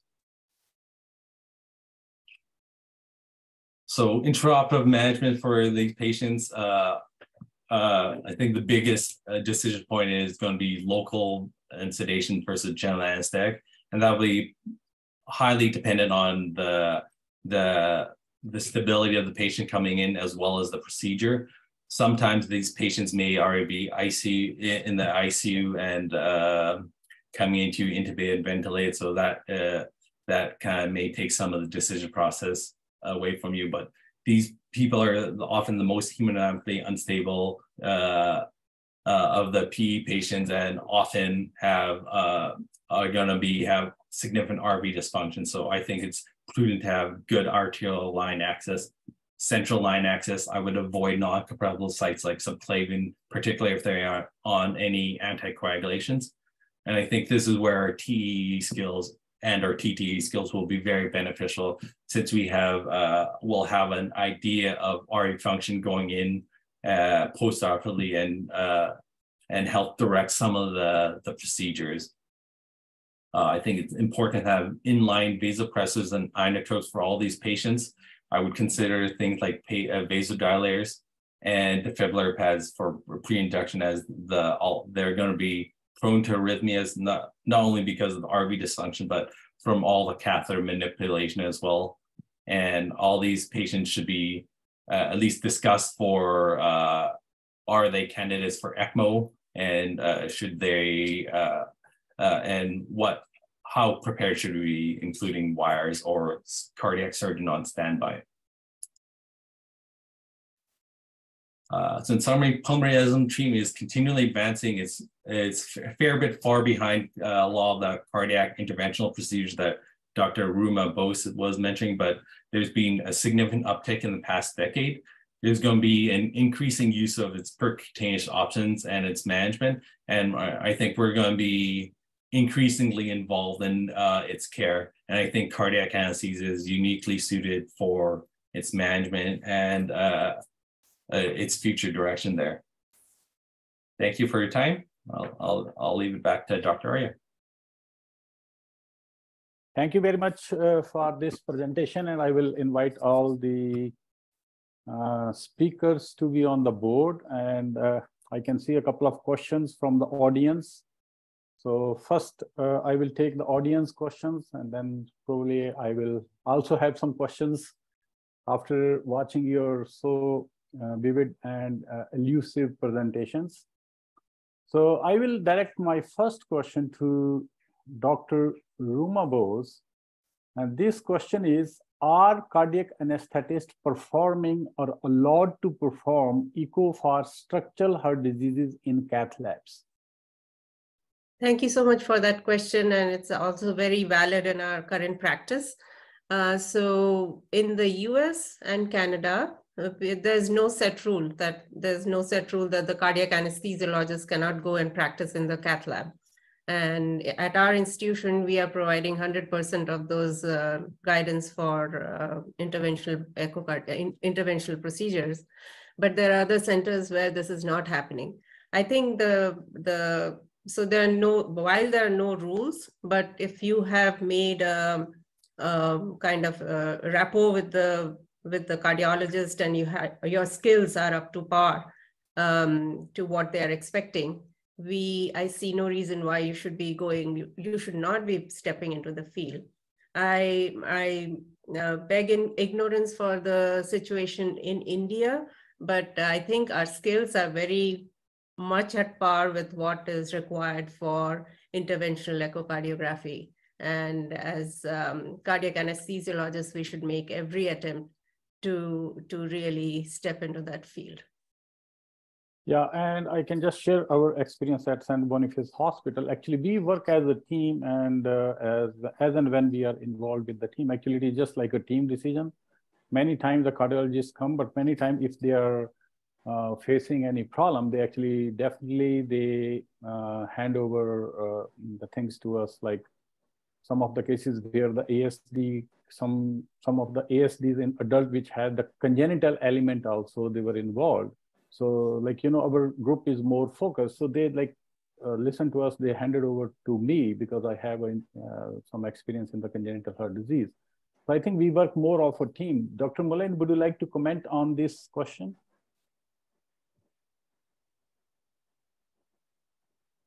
Yeah, I think having anesthesia involved is great. I think that this is a skill that we have, the perioperative transesophageal echocardiography, and that dynamic echocardiography is certainly something that's within our sphere.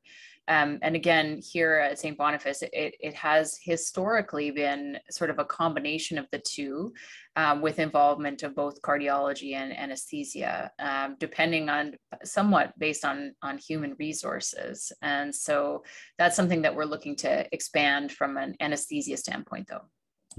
Yeah, and I fully agree with this. Like when we are growing in this technology, it is also important to grow in the teamwork and the mental sharing model, where there should not be like ownership issues, because ownership issue is devastating. And now the successful landing of Chandrayaan is one of the good example of a teamwork where there is no ownership issue between the different teams. So I think we need to get above for that.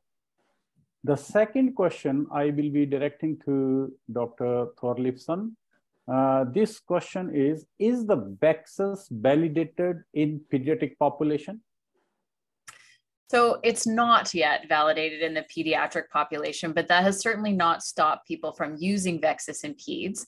The biggest limitations in pediatrics are that first step in VEXUS, where you're looking at the IVC diameter. Obviously, that's age dependent. So the people who are using VEXUS in pediatrics are using sort of standardized measures of IVC to determine whether the IVC is generous in size or not, but they're going forward with the other indices as well. There have been a few studies with decent numbers of pediatric patients, and they found that the renal interlobar vessel Doppler correlated the best with CVP measurements when they did it in pediatrics.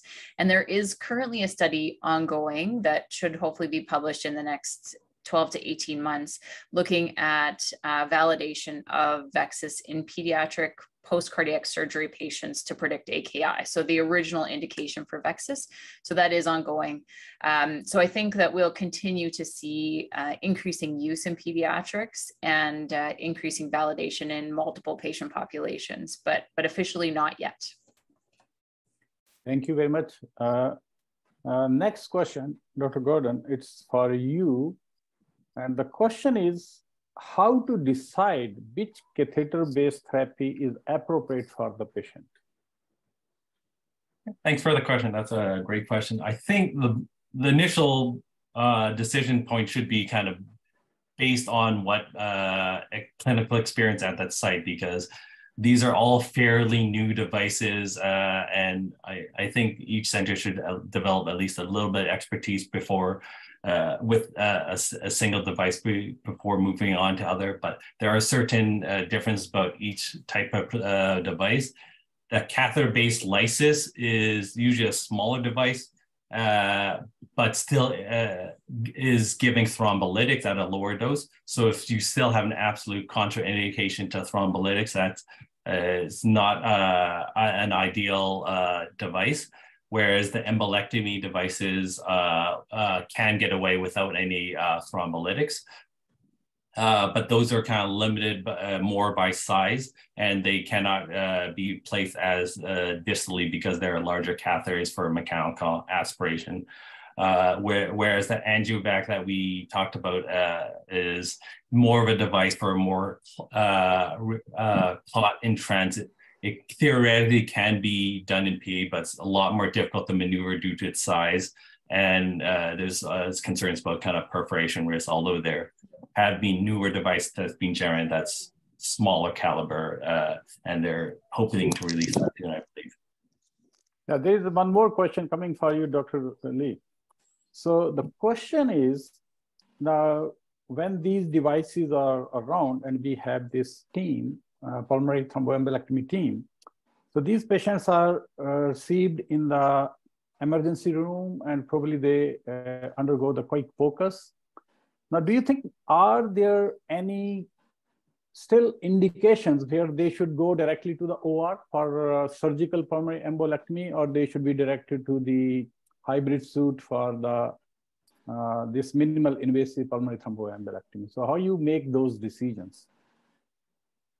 I think that's where having something like a per team is very important, because they can help triage and identify what resources are available either at your site or potentially sister sites or affiliate sites, and what can where they can be directed to the best care, because one site may not offer something that the other site can.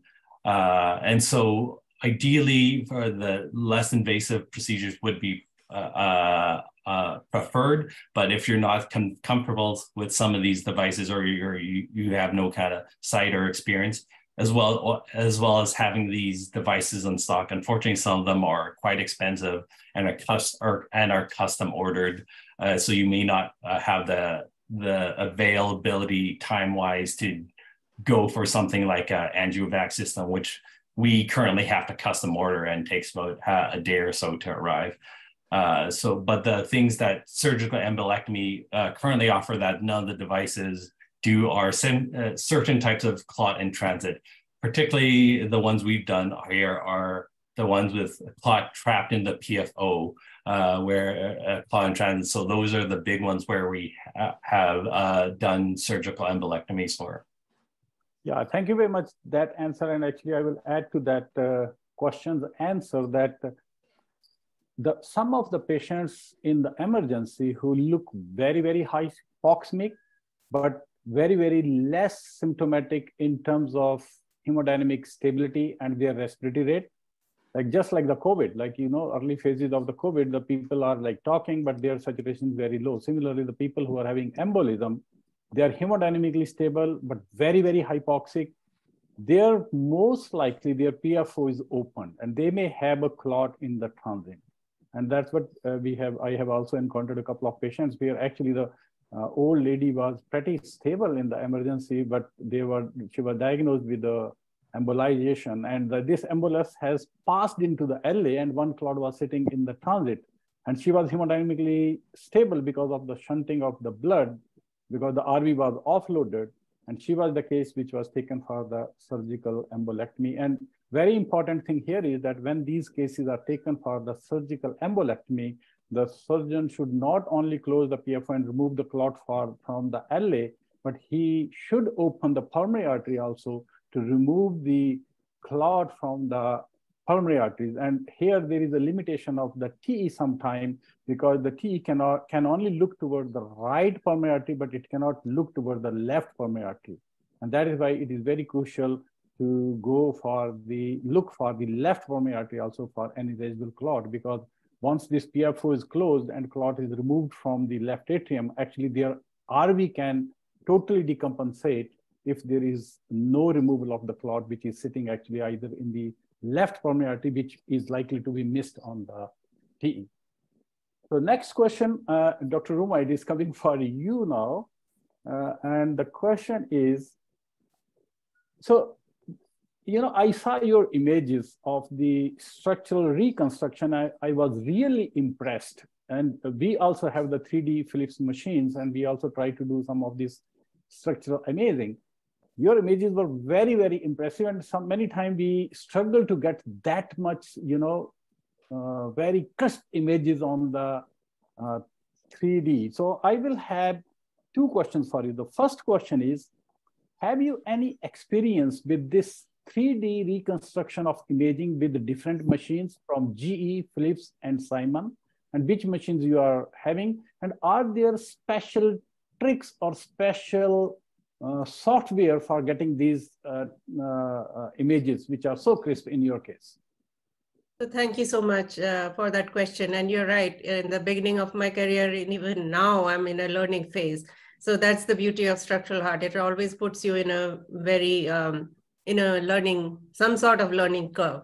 So as the technology is progressing, yes, the type of image quality is definitely increasing, but we do have all the three vendors that you were speaking of, GE, Philips, and Siemens, and we are normally using Philips and GE in those rooms.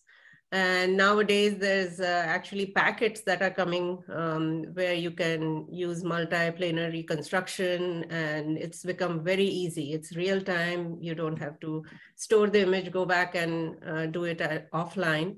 But so all of these things are actually, the machines are making it better. But to add to that, I would say that knowledge of knobology, knowledge of in-depth physics, how you can optimize your images, it comes with practice and also application of what you're looking for. And I think that's where it is. It's a work in progress, and thank you for appreciating the images, but it can only get better. So Mullein, next question is for you actually. So this is, this is one of the people like which they fail to understand, like why VEXUS when we have so other things to do it. Actually, in cardiac failure, it is one of the very crucial question is, should we diurese the patient more, or should we use the inotropic support for the heart? Because many times when the heart is in failure, minimal inotropic support, they will still, like you will feel like they are congested, and probably you will diurese more. But if you keep on diuresing, actually they start rising in creatinine, and actually it goes to a vicious spiral. So now this question is for you, like what are the limitations of VEXUS scan? So there's a few limitations. A few limitations. I think one of the things is that it doesn't discriminate between volume and pressure overload. And this actually has its ups and downs. So in concert with doing echocardiography, where you can look at the heart and you have a reason for pressure overload, you can, that might trigger you to do an echocardiographic assessment. For example, if the patient has a pulmonary embolism, like one of Dr. Lee's patients, they will have an abnormal VEXUS scan from high pressures on the right-hand side, but it's not a volume overload issue, it's a pressure overload issue. And so it doesn't discriminate between those two, but it does allow us to trigger further assessment for the patient and look for the reason for that pressure overload. So I think, this is both an advantage and a disadvantage potentially. We also, in our cardiac population, have a lot of patients who have chronic IVC plethora. Anybody with right-sided pressure overload in a long-standing way will have IVC plethora, and this persists post-cardiac surgery. This is also true in athletes and so on, but that's the reason why we continue on with multiple measurements. Mechanical ventilation poses potentially a challenge for us. We know that it affects IVC diameter, or at least distensibility. When patients have high PEEP, their IVC distensibility is decreased. But again, this is the value of multiple indices. I think the other trouble is, we have to be aware that our patients often have rhythm abnormalities or they're paced. So in cardiac surgery, we often have patients in AFib where they don't have an A reversal, and they always have a smaller S wave because in the hepatic vein Doppler, because of the lack of the preceding A wave. Tricuspid regurgitation, all these patients will have S-wave reversal if it's severe tricuspid regurgitation. And anytime you have atrial contraction against a closed tricuspid valve, it's going to appear that there's volume overload. So even in things like short RP, AVNRT, or anything like that, where you're contracting against that closed tricuspid valve, you'll have some abnormalities. So I think it's just really critical to understand the anatomy and the patient's physiology, and it may trigger further assessment, like echocardiographic assessment. Yeah, thank you very much. And I think this is a very key important message, that the VEXUS does not differentiate between the volume overload, which actually declines the, you can say the compliance and make the system more elastic sort of thing, versus the pressure overload like embolism. And in both the situation, you may find like the VEXUS positive, and it is very important to differentiate between the two. And maybe in these situations, we should not rely on the one modality. We should also combine with the LBOT or the RBOT VTI also to look for like how much is the volume generated by the right heart or the left heart, and also to look at the lungs, how much congested they are. So I think it is a multi-modality approach, and this is one of the very good approach in this multi-modality algorithm. Thank you very much for that answer. And now the next question is for Dr. Gordon again. And this is related to the, the team, like this hybrid team or this multidisciplinary team organization. So the question is coming is like, when do you think like just the general anesthetist can handle these cases, or do you think that these all cases should be handled by the cardiac anesthesiologist? This is one of the questions. All right, thanks for that question. That's a good question, because when we initially implemented PERT, it was mainly general anesthesiologists performing these cases. I think, unfortunately, it has somewhat to do with HR availability, because one of our sites, the cardiac, is not the cardiac site. So there's very little cardiac anesthesia trained an anesthesiologist there. Fortunately, with the kind of newer generation, a lot more of them becoming ultrasound adept and TT adept, and even TE adept, some of our colleagues. So I think it kind of depends in discussion with the PERT team based on the stability of the patient, what type of escalation of care is available, because one site may, if you're not going to have cardiac anesthesiologist at a, let's say a peripheral site that's doing these, then you're likely not going to have cardiac surgery support as well. So definitely for the more unstable patients on high inotropes, I would do those with cardiac anesthesiologists at a site that has ECMO capabilities as well. Okay, so this is the last question, which is coming for Dr. Ruma Bose. And this question is, so that means the understanding is that the structural heart imaging, this person has special skill set to not only understand the 3D imaging, but simultaneously understand the MRI, CT scan, you know, so like this is again a multi-modality approach. So this structural heart imaging person is capable of simultaneously understanding the images coming from MRI, images coming from the CT scan, and he can reconstitute the 3D images to basically fill in the gap in the understanding or in the desired imaging. So the question is, what are the barriers to implementing this universal training curriculum for this structural heart imaging, where these people can be trained in all these three modalities together? So realistically speaking, it's not possible. So I look at it as somebody who, in my shoes, is an expert in, or, you know, adept, let's say adept at 3D imaging because of my training in periop echocardiography. But the others, I should have a working knowledge. It doesn't have to be in depth. So if a fluoro image is being projected on the screen, you are able to understand what dimension it is and which, so it's what you're looking at the echo kind of correlate with that, almost like a fusion imaging in your head. So I don't think it's possible for us to be experts in all of the different imaging modalities and more that are coming down the line. And the second part of what the barriers are to implementing the structural heart curriculum is, again, the variability of cases. Not all centers are doing all the high level cases. You don't have people, at least in anesthesia, who are trained to teach other people. Most of the people are just, you know, themselves getting comfortable. So we are kind of trying to step into that space. And I don't think there are other specialties which have done this kind of multimodal approach.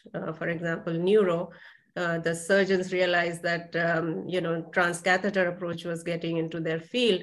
They started learning to, you know, do a dual kind of fellowship in transcatheter approach as well as the open neurosurgical approaches. So I see something of a hybrid kind of training down the line. And our goal is to kind of, you know, tell our colleagues across the world and in North America to step into that field, make that extra effort, because we have the expertise of you know, structural heart imaging from our training in cardiac anesthesia.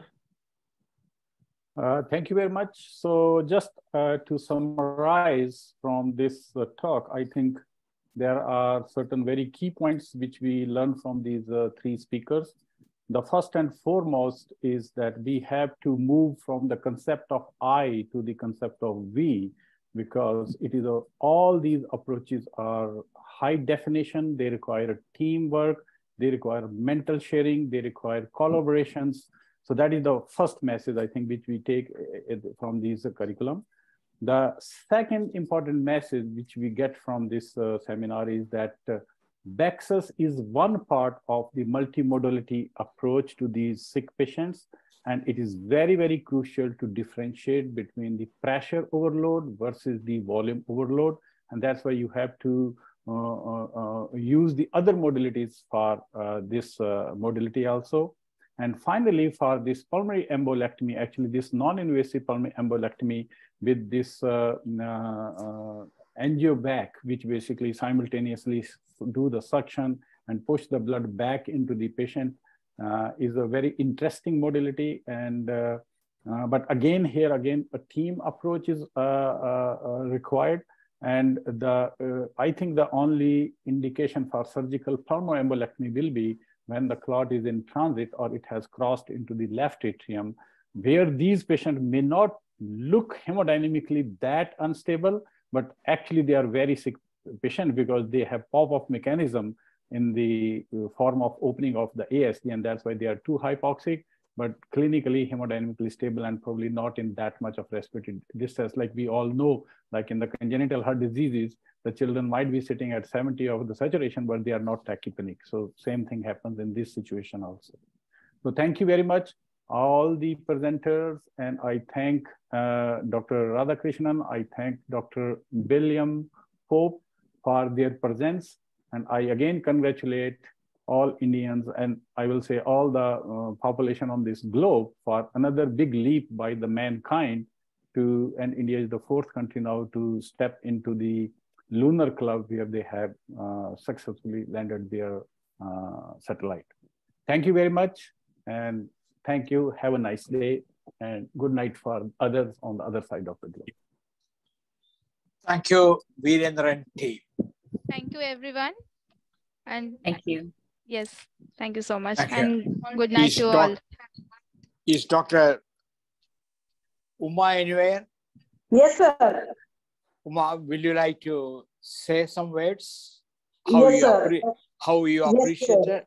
Yeah. Yes, sir. Yes, sir. It was an extremely excellent webinar on cardiothoracic anesthesia, and a lot of concepts of even experts in that field could get clearer after this webinar, and I thoroughly enjoyed it. Thank you very much, sir, for making me part of this.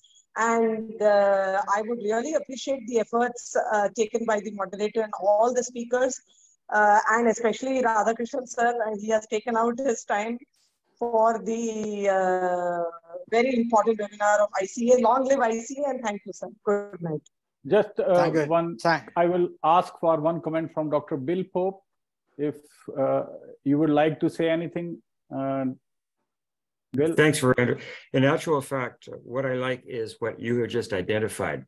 And that is that for all of these new techniques that are being developed, and they will continue to have others, and as AI becomes involved in the system as well, the importance of having some form of organized training and agreed training in different directions. So for example, in Canada, all specialists now, the Royal College has required that they do competency by design, where from the time you enter a residency program, you have to achieve certain standards before you can move on to others. And those standards have to be met by all people trained in all areas. It's absolutely crucial for this sort of area that this is much be developed. And I appreciate Dr. Bose's comments that ideally there should be a generic curriculum. At the moment, because there aren't enough people and enough anesthesiologists doing it, we're not able to provide that. But well done for at least making a stab at it. And I'd ask Dr. Thorleifson, in particular, what is the present standard in Canada? Is there an attempt across the training programs in Canada to have a concept that there is a curriculum that individuals must achieve? For VEXUS in particular, or for POCUS more broadly? For both. For both. So there is in the national curriculum for anesthesia, there is a baseline expectation of POCUS skills for the residents. And it's an understanding of ultrasound physics and basic concepts of knobology with the ultrasounds, and some basic ability to do POCUS. So that is part of the national curriculum. How that's being administered, of course, is totally different at each site depending on resources. But the expectation is there. So the Royal College has said, yes, this is something that we need to be doing. Go for it. And so that's where we're at the moment. VEXUS in particular has not been standardized across the country, but this is something that people are doing routinely. So that is something we should consider for the future, for sure. And that's just as a regulator, a former regulator as well, I can tell you that makes my heart glad. Thanks very much. Thank you very much, Dr. Bill. Back to Dr. Radhakrishnan. Thank you, Dr. Virendra, Dr. Bill, Dr. Mullein, Dr. Ruma Bose, and Dr. Gordon Ali. It was an excellent webinar. I appreciate your wording. It is not I, but we. Yes, with we, conceptually, we will be able to advance in the newer technologies. Unfortunately, we have not started VEXUS as well as structural heart imaging in India. And catheter-based work is going on at most of the places. And I'm sure the scope of bringing the VEXUS as well as structural heart imaging is not that far. In another 3 to 5 years' time, it may start because the curriculum has to be restructured. Now it is nowhere near the curriculum which is being practiced or tutored in India. Well, I really thank, and on behalf of ICA. Oops. Thank you. I think the webinar time I think we is lost over. him. Yeah, and we are good to go. And I again thank, I think the next webinar is going to be on August 13, and I will be very honored if you are present there, just to give a smart comment in the end on 30th August, same time. Yeah. Thank you very much, all these speakers. Thanks, guys. And we have a nice day.